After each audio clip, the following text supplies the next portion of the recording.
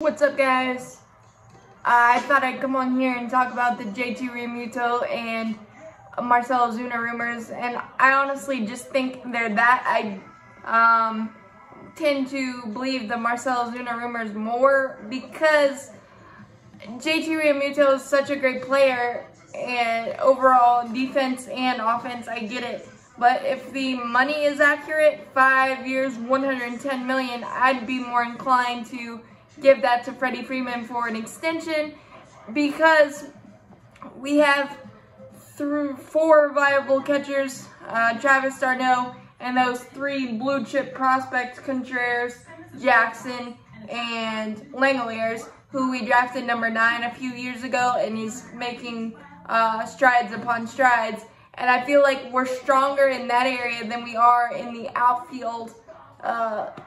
It's obvious in the outfield because we only have Ender Inciarte, who struggled mightily with both injuries, confidence, and his defense, which is his calling card, that took a hit in the latter part of 2020. He did not get a lot of playing time last year because of that.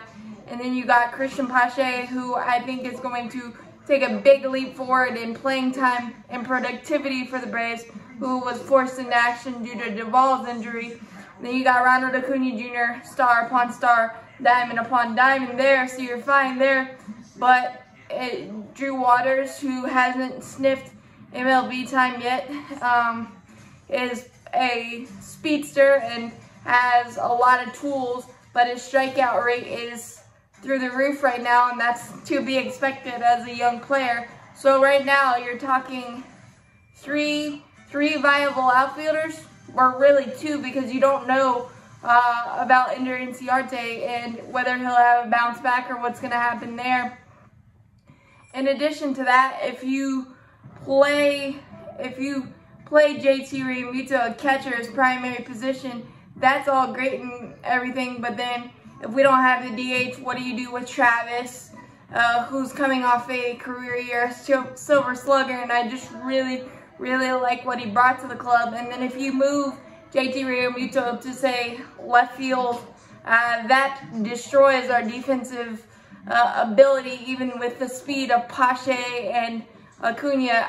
I don't think that is fair to JT Realmuto to make it like an Evan Gattis situation, even though I think he is a premier hitter, and he's just premier behind the plate. And if you take him from behind the plate, then the value goes down there. And I feel like adding Ozuna on, say, a 476, I've seen that number bantied around. You've got him in left field. Yeah, he's a liability. We saw it a little bit last year, but he had robbed homers in the past, and he can make the routine play, whereas JT Realmuto, I don't think, has any experience out there and would be a complete liability there as well. And even though I would love to stick it to the Phillies and have him come to Atlanta, because that would just be an awesome experience to see,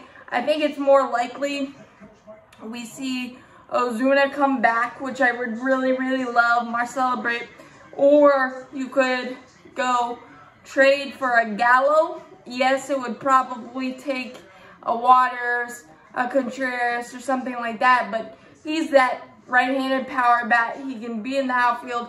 You can stick him at the DH in 2022 or this year, 2021, if you want to. Then lengthen the lineup with maybe then go after a Jock Peterson for a platoon lefty. Or we might not go after the big fish and go Peterson or Eddie Rosario, which that's a viable option too. But all I can say is we know that AAA plays everything close to the best. So if it's leaked out, I think it's more Realmuto's camp trying to drive the price up. And I wouldn't mind them the Phillies having to pay more for him. But again, if we land Realmuto, I'm going to welcome him with open arms, and we'll see the interesting carousel that follows. But I really feel like AAA and everybody is playing chess, and everybody else is playing checkers trying to figure this out. But the reality is we were 10 outs from the World Series, and I don't think that can be discounted, and I know we're going to do something.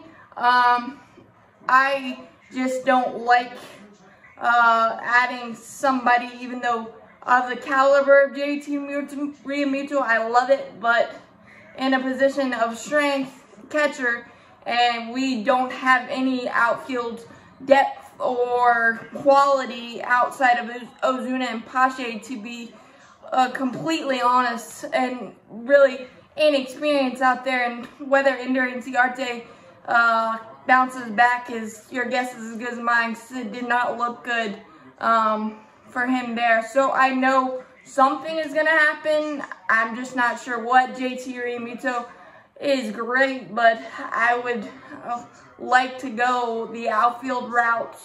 I'm guessing it'll be somebody we haven't even talked about, and we're going to be so excited when it happens. But that's my 2 cents on the JT Realmuto, Marcell Ozuna, and all that stuff. Is all I know is we need a number 4 hitter, and we need to know if the DH is coming into play, because then that changes things, because maybe you could add JT Realmuto as a DH, and then Travis d'Arnaud as the primary catcher, and then use Contreras or Jackson in the outfield.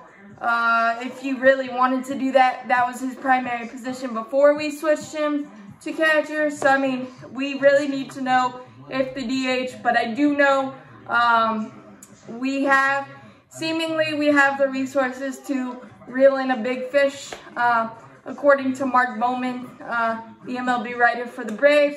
So it's going to be interesting, and I do know that 70 days till opening day, something's going to happen. We've just got to be a little bit more patient. But as always, go Braves. It's going to be fun and exciting to watch.